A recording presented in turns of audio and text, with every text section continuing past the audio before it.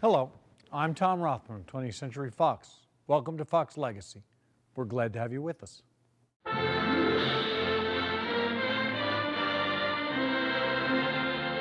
Good effort, Capitan. My next will be better, my fancy clown.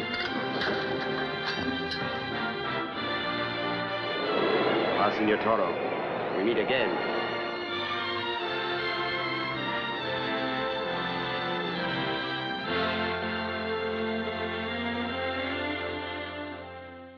I've spoken in past episodes of the legacy of the old Hollywood studio system that reigned from its founding in the silent era up through its decay in the 1950s and eventual total dissolution in the early 60s.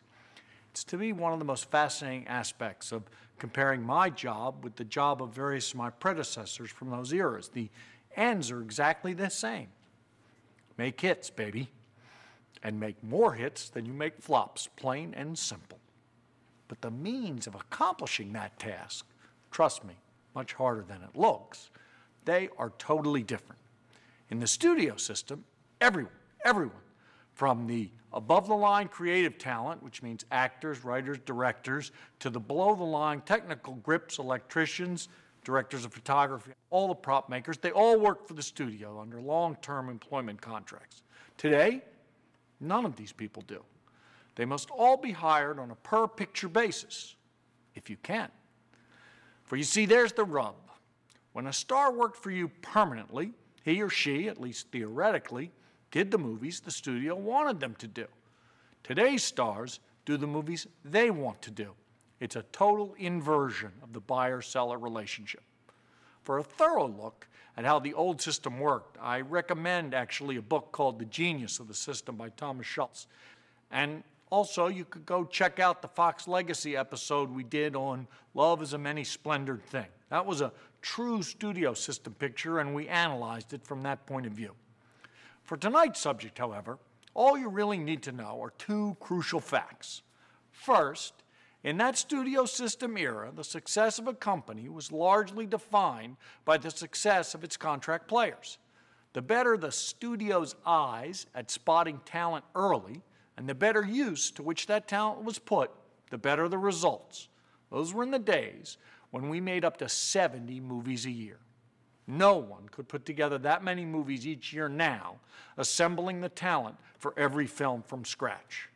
And second, the relationship between a studio and a contract star was a little like the stormy marriage in Who's Afraid of Virginia Woolf, symbiotic and interdependent, full of love, but also hate, gratitude and resentments, passionate and volatile, and ultimately, always, somehow or another, eventually impermanent.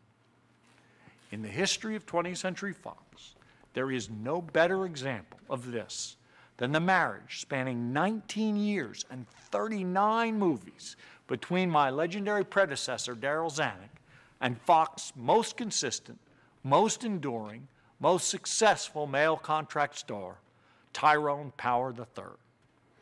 You have no doubt heard the expression for scions of the aristocracy, to the manor born, they say. Well, if anyone was to the actor-star manor born, and as you will hear in the end of this full circle tale, till the manor died, it was Tyrone Power.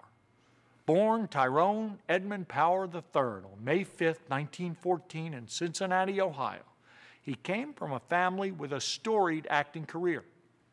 His great-grandfather, Tyrone Power I, had been an acclaimed Irish comedian in Dublin, and in 1833 became one of the first European actors to tour the United States. His father, Frederick Tyrone Power II, performed with Sir Henry Irving in England, and later established himself on Broadway as a prominent Shakespearean. His mother was also an actress, and Power II wanted his son to embrace the family business. So instead of attending college, he trained to be a Shakespearean actor. While just in his teens, Ty appeared alongside his father in a Chicago production of The Merchant of Venice. Later, Ty followed his father to Hollywood, hoping to find work, while Power II acted in an early talkie, The Miracle Man, The shoot on that film was so exhausting that Ty's father collapsed on set and died in his son's arms in 1931. Remember that for when we come to the end of our story. Over the next few years, success in Hollywood didn't follow, so Ty went east to Broadway. By 1936, his career there started to take off, and, as still happens, that's when Hollywood came calling. Darryl Zanuck sent a scout to find some new talent on Broadway. As a result, Ty Power got a screen test.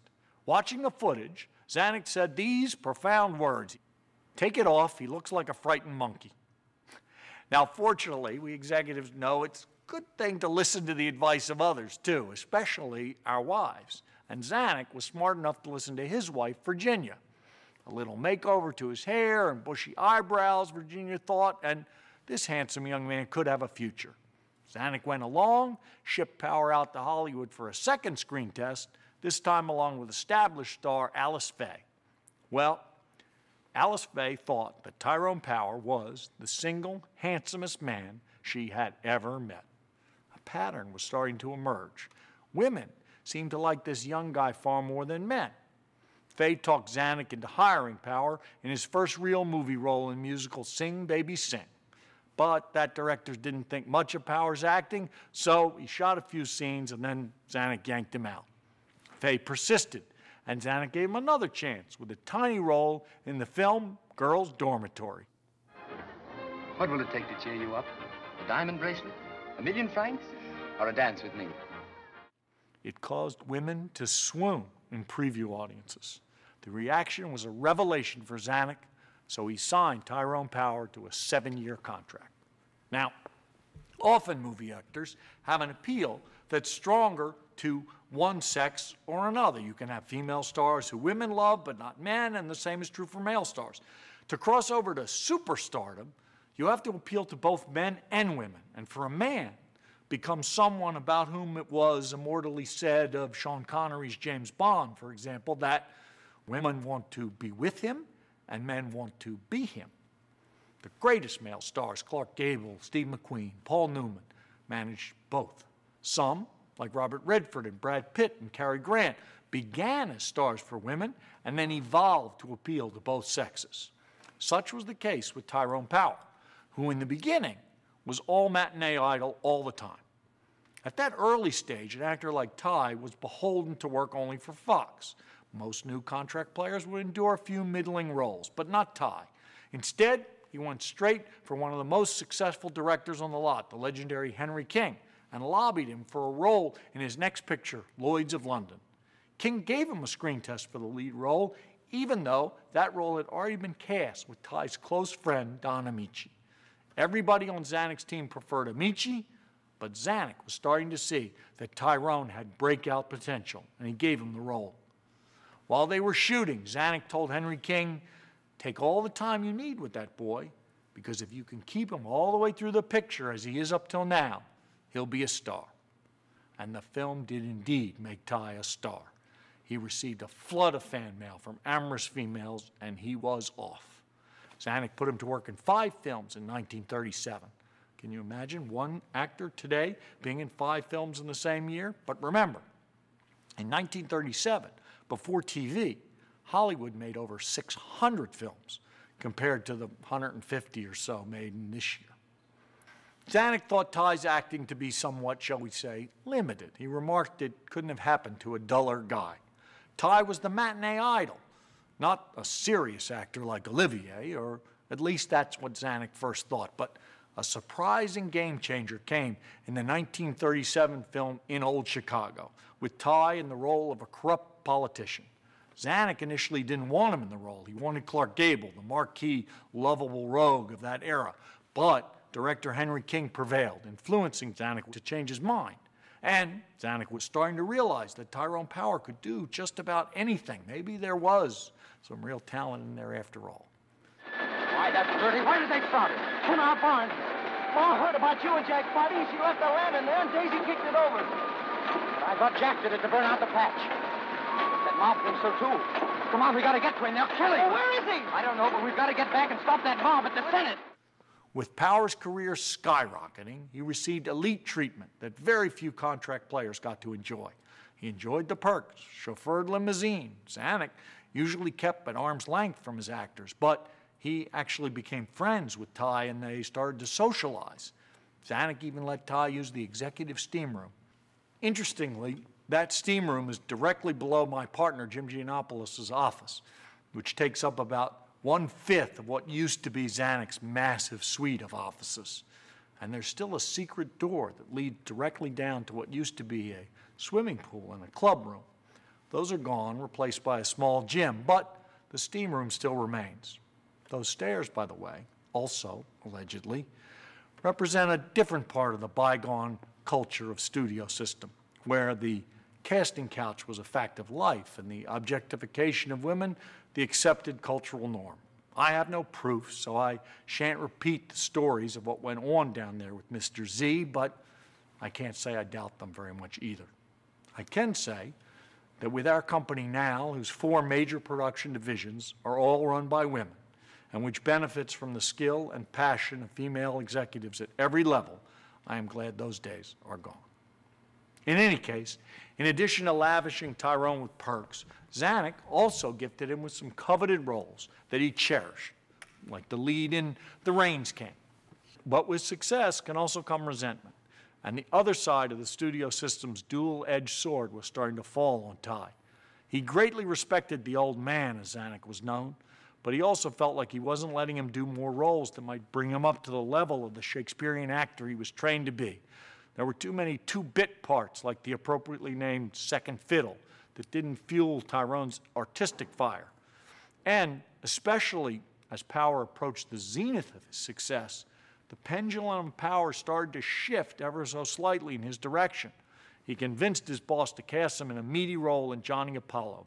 But then Zanuck put him in a genre for which he would be forever identified and, ironically, achieve his greatest commercial success. The swashbuckler. The Mark of Zorro was the first of many. Another nail in the velvet coffin.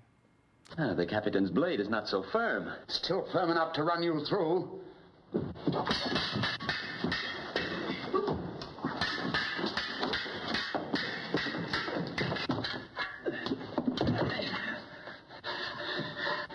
I needed that scratch to awaken me.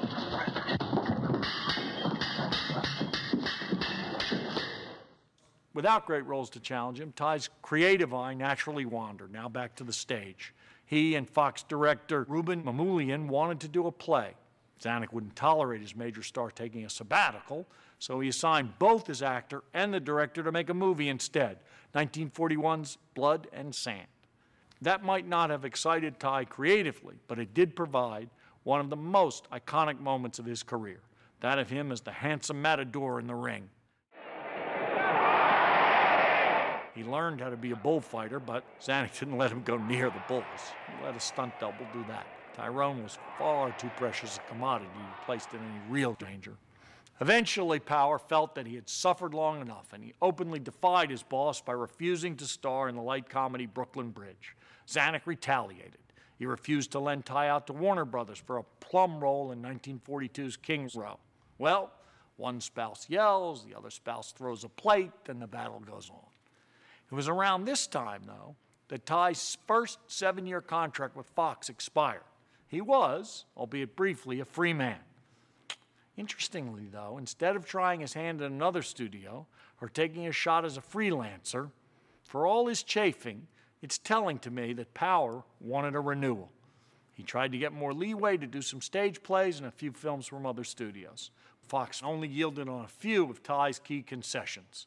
His movies would be limited to 2 a year for Fox, and he'd get story approval. But he was still banned from working for other studios. But the compromises left a bitter taste in his mouth. What stinking sons of bitches all those bastards are, he said. Nice. Love and hate. Power probably could have found peace as Fox's most popular contract player. However, Zanuck's reach extended way past his professional career and deep into Tyrone's bedroom as well. Early on in his career, Tyrone had started dating Loretta Young after the two of them were cast in Love Is News. But Zanuck didn't approve of the pairing, and he influenced Ty to break it off, which he soon did. That's not something I have much to say about these days. Tyrone was too young, Zanuck felt, to become tied down in the eyes of his female following. In some regard, this suited Power's style just fine. He himself admitted that, quote, "the things I love most in life, alas, are immoral, illegal, or unvirtuous." And he got around, believe me, from Lana Turner to Judy Garland. He dated Olympic skater Sonja Henning, who had recently become a movie star herself. Zanuck cast them together in thin ice to try to turn their sparks into box office. Zanuck's meddling in his personal affairs frustrated Ty increasingly, especially when he finally decided to become serious about a woman. Zanuck might have regretted putting Tyrone in the picture Suez, because on set, Ty met an actress who went by one name, Annabella. Zanuck tried to split them up by getting Annabella to shoot on location in London. She refused, so he promptly suspended her, ruining her acting career in the process. Zanuck next sent Power to Missouri to shoot Jesse James and kept Annabella off the set. She complied, but only because she flew to France to get a divorce from her husband so she could marry Tyrone. Zanuck next tried to have his publicity chief, Harry Brand, intervene. Brand, a famous old Hollywood fixer, influenced Ty's mother into believing that Annabella was ruining her son's career. Ty's mother then implored her son not to marry her, but he paid no heed. With best man Don Amici, whose party had stolen, by his side, and Zanuck nowhere in sight, Ty and Annabella got married, breaking the hearts of young women all over the country. Ty knew he was defying the old man, but he was on a hot streak and thought he could get away with it. And, for a time, he did. His next film, Rose of Washington Square, was a hit. So maybe it wasn't so bad he was married after all. His female audience didn't seem to mind. In fact, some of his biggest hits were yet to come. Eventually, Annabella would leave, citing incompatibility of careers. And in 1949, Power married actress Linda Christian. Zanuck didn't like this marriage either. But by then, Ty's career was beginning to wane, so Zanuck was less motivated to do anything about it. Instead, he had the Fox PR team overhype it as the wedding of the century. Tyrone Power's career had reached its peak, with the tipping point being 1946, The Razor's Edge. That was a critical and popular hit, but accolades would flow to his co-stars. Ann Baxter, she won an Academy Award, and not to him. Oscar glory would forever elude Tyrone Power. Next, the 1947 swashbuckler, Captain from Castile, underperformed. And Tyrone's personal favorite film of that year, Nightmare Alley, a meaty role about a sideshow worker that he had begged Zanuck to play, also flopped. By the late 1940s, other stars were in ascendance at Fox: Gregory Peck, Richard Widmark, and Fox's new swashbuckler, Cornel Wilde. Ty was getting a bit too old to be a matinee idol, his box office sheen a little too dull. The public, in its unrelenting march, moved on to the next newest best thing. In 1952, Tyrone's contract with Fox expired again, and this time he let it lapse. Since a string of failures like The Black Rose, he was not getting choice roles or the movie star treatment that he was accustomed to. Parting was such sweet sorrow. They got so used to seeing me around Fox, he said, that they counted me in the annual inventory of props. It was a unique time for Ty, no longer under Zanuck's control. When he married his third wife, Deborah Ann Menardos, no one objected. A happy thought, but that also meant that no one thought it would hurt his career because there wasn't much left to hurt. Still, it was a thrilling time creatively for Ty, working with John Ford on Columbia's The Long Gray Line. His character aged 50 years during the movie. He said, "Zanuck would never have permitted me to age at all in any movie." There is a final, ironic act to the long marriage and divorce of Tyrone Power and Darryl Zanuck. They were not quite done with each other.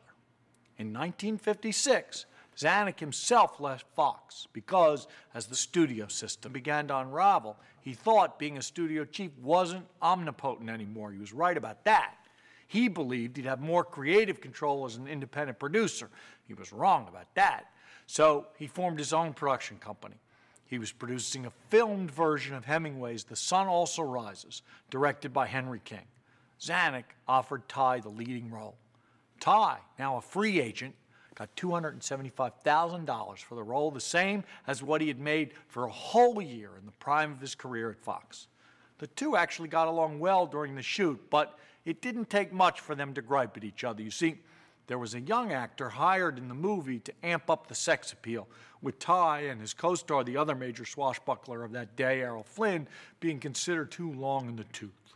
Ty knew he had grown too old to be the sex symbol. He said once, "You can kid everybody but the fellow you shave in the morning." But Ty thought that this other young actor, Robert Evans, was so bad that he was ruining the picture. You tell fortunes? Sometimes. Do you mind? No, I like it. Tell me that I will live for always and I will be a millionaire. You see any bulls in my head? Oh, yes, thousands of them. Good.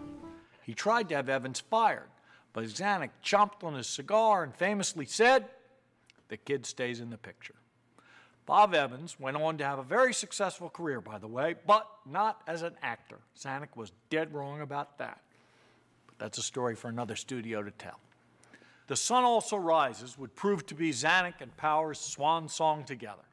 Ty completed only one more film, Billy Wilder's Witness for the Prosecution, which, along with Black Swan, is my own personal favorite Tyrone Power film. While making King Vidor's Bible epic, Solomon and Sheba, Ty was in the midst of one of his now famous sword fights with George Sanders, who played the villain. Ty stopped the scene, staggered, and said to Vidor, "I'm sorry, I can't go on, I'm not feeling well." Tyrone Power suffered a heart attack and died soon after. Think of that. He died just exactly as his father did, collapsing on a film set. Talk about predetermination. He was, quite tragically, only 44 years old. Tyrone Power lived most of his professional life trapped by the confines of the very system that gave him his career. It was no doubt a vexing dilemma for him. His legacy in film was not exactly all he wanted it to be. He received no awards, had no nominations. His highest accolade was a posthumous star on the Hollywood Walk of Fame, which I promise you is not all it's cracked up to be. But if the People's Choice Awards had been given then, he would have won it year in and year out. Still in all, he was dissatisfied with the majority of the movies he made over the course of his career. "The only really great things," he said, "are born out of pain, I'm afraid. It's maddening," he went on, "that life has to be that way, but it seems to be so." So true. But in the end, to me, I think the scales tipped in Tyrone Power's favor. He created a legacy, on screen and off. He became an icon, one of the most popular film actors of his day, in partnership with his nemesis, Darryl Zanuck, but Zanuck had the wisdom to see past his first impressions and give the handsome young man the chance he needed to become a star. It would be easy to say that movie stars were manufactured back then, like cars or candy or bars of soap. But then and now, it always takes something extra, that fleeting ability to make audiences feel. And trust me, no system can manufacture that. God makes some men run faster, some jump higher, think quicker than all others, and he makes some movie stars. Fittingly, on Tyrone Power's grave are the masks of comedy and tragedy, along with the inscription that reads, "Good night, sweet prince. Indeed, and flights of angels sing thee to thy rest."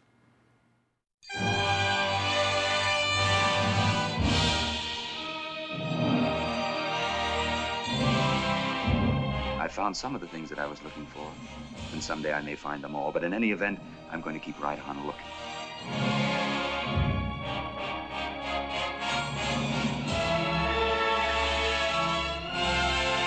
Where do we go from here?